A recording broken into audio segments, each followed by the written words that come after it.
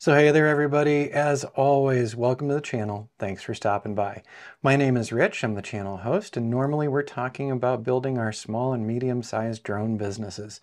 Now I want to jump right into this one today. I had a contact from one of our Patreon members just a couple of days ago. They're getting ready to do a new project and they're going to be using WebODM for outputting some of their deliverables for the client. Specifically, their customer is looking for before and after images, before and after ortho mosaics of their property site that they're going to be developing, and they're going to want regular flights to that location and then regular outputs of ortho mosaics to show the time lapse, as the build is going on. So he asked me quickly, he's still playing around with WebODM. And by the way, if you're interested in WebODM, over at classes.azdrone.net, we do have a series on WebODM as well. His question was very specific. He was just looking to find out about the ortho mosaic, so just get things moving along quickly for him. So we did that, and let me just change the screen here. All right, so the screen updated easily so that we can see all of it. So the interface that you're looking at right now is WebODM. It is running off of my web browser and running off of my desktop station. I have a Mac Studio, and I use that for doing a lot of our progression reports and 3D models, 2D models, and a lot of other things off of that, off of the Mac Studio. So that's a great platform for us. If you're a Windows person, it's going to look very similar as well because you're also going to be using your web browser for this. So to his question, he wants to go fly the location. After he's done with it, he's going to process it in WebODM, and he just wants to get those ortho mosaics. So right over here, upper left, solstice, October 6th. So we did that one just recently, and I wanted to do that for you so that you can see, the changes over a short period of time. So under the solstice, I am opening up the tasks. This is not a full tutorial on WebODM, okay? Once again, over at classes.azdrone.net, you can check out the full tutorial on that. So I'm going to open up the task, and so it has, let's see here, it processed 210 photos for me, and it did it in 42 minutes, and this was October 6th. Down below, we have a download assets. After this is completed, I can click on download assets. We've got ortho photo, surface model, point cloud, textured model, camera parameters, camera shots, a quality report, or all assets. In this case, he is just after the ortho photo, so I'm going to click on the ortho photo. And what's going to happen now is it's going to download it to my downloads folder. So if I look at the downloads folder now, there it is, orthophoto.tif. Now, every time it exports these, it exports them with the same name. So I'm going to do something to, let me see here, October 6th, whoops, 6th, ortho. There we go. So I've just relabeled it so it makes sense to me. Now, what we need to do is go to our other previous flight. So we've got one from July. I thought this would be really good because this is a big span. We actually fly this particular job twice a month, so we do have more of these models. But I'm going to go down to tasks, and I'm going to open the task again. And once again, we have a download assets, and there's that ortho photo again. All right, let's go ahead and grab that one. This is the July ortho photo. So we'll open our downloads once more, and we'll relabel this one July ortho. And there we go. So now we've got October and we've got July. So what are we going to do next? Well, I am going to feed these into Photoshop just to show you. So we do custom web page presentations for our progression reporting clients.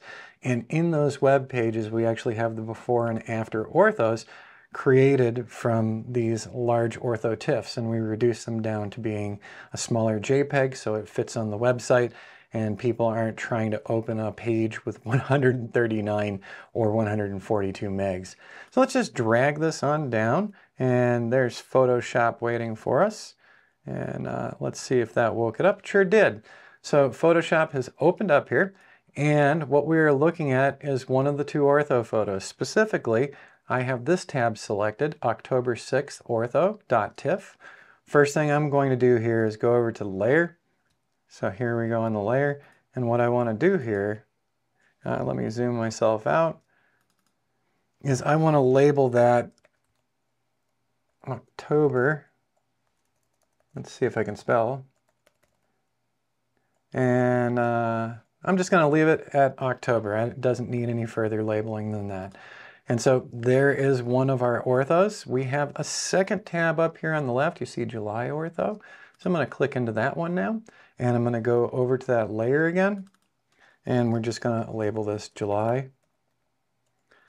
And there we go. So now we have two tabs, July and October, to deal with.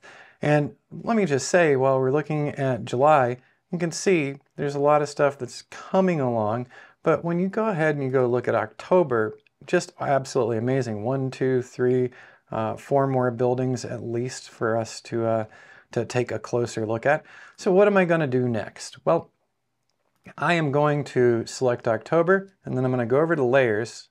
I'm going to highlight the layer, and I'm going to drag that onto the July and just plop it down there.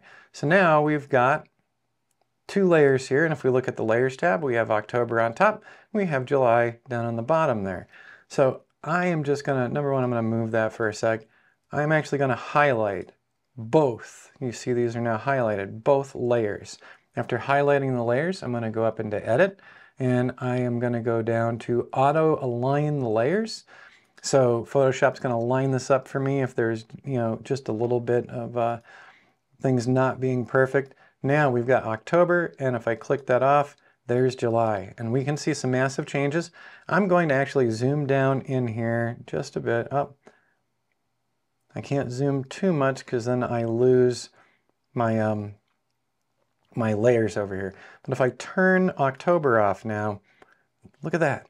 So no houses yet. And then if I click October back on, that has overlaid the July layer. So we can absolutely, in presentations, show this to clients. So we can show them just the before and after in Photoshop, or you could use something like Affinity Photo as well. Any photo programs that allow for aligning the layers will be fine, and needs to be able to have layers as well. So Affinity Photo, I've done this before and it works well. Now what I could do next is I could reduce the size of this and then export a smaller JPEG, and the JPEGs would then go into my custom WordPress pages for my clients. So we want to shrink this down a good bit because, what was it, 149 megs? That's just way too big. But so I went through this with our Patreon member, and he's got the whole idea for this. So he was going to go out and start flying this location on a regular basis. And he does have a custom flight setup that he did with an autonomous flight app. And to, really get the best out of these, you do want to be using flight apps for planning and processing as well if you need to. I'm going to go ahead and quit Photoshop here. I'm not going to save those right now. We could also give the clients these TIFF files. So the clients are welcome to have the TIFF files. It's just they're very large, so we don't want it as part of a presentation. But if they just want the TIFF standalone, that is perfectly fine. So there we go. All right, I'm going to close this down. And before we actually head off here, I just wanted to quick overview for those of you not familiar with WebODM. It is an open source drone mapping application, and it's got the lowest price point out there. So if you're getting into doing 2D maps and 3D models and you're just breaking into it and you don't want to spend a bunch of money on subscriptions or standalone platforms that cost thousands of dollars to put on your desktops and laptops, WebODM is a nice starting point for you. And once again, classes.azdrone.net, and you can check out some of the previews that we've got up there for the WebODM course. So before we're out of here, I thought it would be fun to actually take a look at the map really quick. So this is utilizing WebODM still, and I'm going to go over to the right-hand side. I'm just going to turn off that Google Hybrid map there. So now we're just looking at what we have done with our processing. So we can go through, you know, they've got plant health, but it's not really legit on my Mavic 3 Enterprise. We do have the surface model available as well. There are options for doing measurements, but you know, you have to have an extremely accurate system. You'd be looking at an RTK setup most likely. We're flying a Mavic 3 Enterprise. We don't have an RTK setup yet because none of our clients have asked us for that level of precision. When someone comes along and does want one, we do know how to do it, so we'll buy it at that time. Don't overspend if this is a new business for you. I'm clicking into the 3D model really quick because I thought you would also enjoy actually seeing the point cloud. So we're coming down in and we can actually see all of these points in here for the point cloud. I am not the biggest fan of the 3D modeling side of WebODM, but in a pinch, if you need to provide something, there are ways to export and get it shared online with your clients. So there we go. There are also options to do the textured model. We can change the appearance as well on the point budget. This means more processing, and also you can show the cameras in here, and if I zoom in, you'll see these little blue blocks. Those are locations that the drone was at for its flight to collect the 210 images that we did. So all right, let's head on back to dashboard, and just to wrap it up, WebODM is actually pretty powerful, especially for the price point of basically free or 50 bucks for the installer, I believe. While it's not as powerful as things like Pix4D, Drone Deploy, Metashape, and you know, several other processing, cloud processing solutions, those get really expensive really quickly, and if you're just breaking into the business and you're just practicing doing some of your 2D and 3D flights, think about WebODM for sure. I don't work for them, but you know, I found that the application is pretty robust for what it costs and what it does. All right, everybody. If you have any further questions or anything, go ahead and message us down in the comments below. And if you'd like to see more on WebODM, let us know as well. We'll see you again in the near future, everybody.